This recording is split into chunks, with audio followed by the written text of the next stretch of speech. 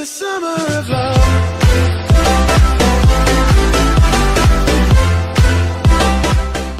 What's up guys, Sal here. So the 10th anniversary phone from Samsung, the Galaxy S10 will be a monumental upgrade and will come with a lot of features that makes it a true anniversary phone. And one of the features could be a new, faster LPDDR5 RAM. A few months ago, Samsung announced this RAM. This LPDDR5 RAM not only offers higher speeds than the current LPDDR4 RAM, but it's also more power efficient. It boasts a data rate of up to 6,400 megabits per second, or 1.5 times faster than the LPDDR4 RAMs commonly used in the current flagship smartphones. To maximize power savings, the chip automatically lowers its voltage in accordance with the main CPU's operating speeds when in active mode and offers a deep sleep mode that cuts the power usage to approximately half of the idle mode of the current LPDDR4 RAM. RAM power consumption is very important as it's always active. It doesn't matter if you use your phone or not,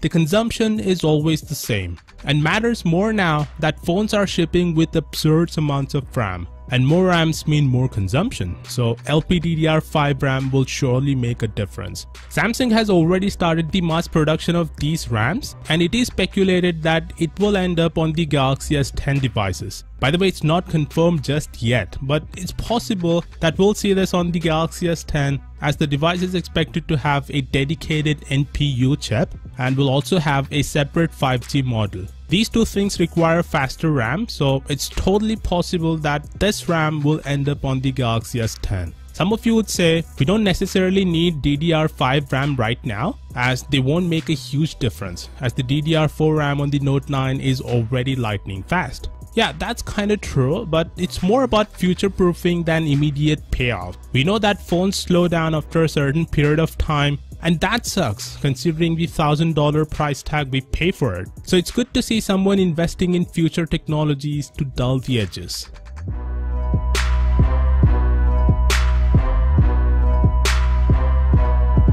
So a few months ago, we heard that the Galaxy S10 will come in 3 colors. And now we sorta have confirmation that Samsung is indeed working on these colors. SamsungMobile.news and All About Samsung, which are trustable sources, are confident that the Galaxy S10 will be available in these 5 colors. I'm more excited about the emerald green and white. These were popular colors back then, and it's good to see Samsung bringing it back. Anyway, let me know your